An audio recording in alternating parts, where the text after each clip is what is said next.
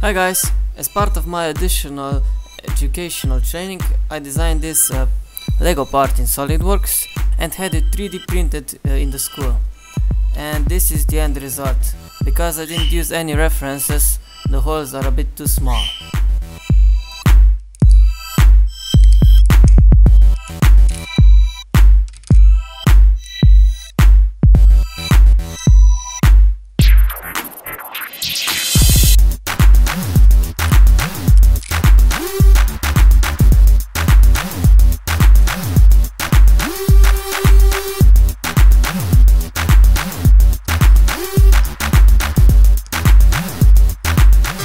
But it's nothing that a bit of drilling can't fix.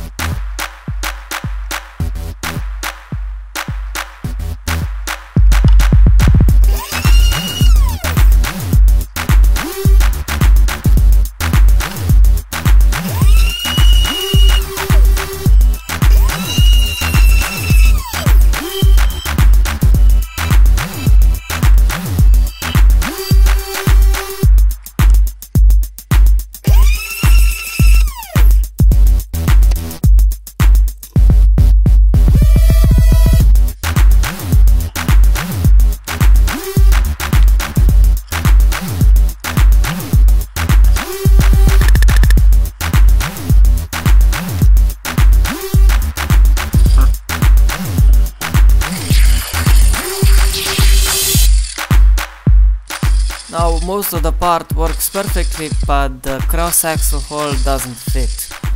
But you can still fix the gears and you can see that it can stand the torque of the XL motor.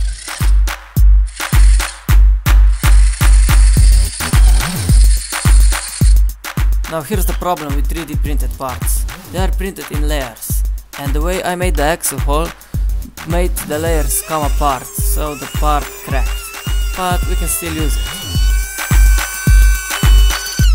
Thank you guys for watching, and who knows, maybe I'll print some parts later on when I have more experiences.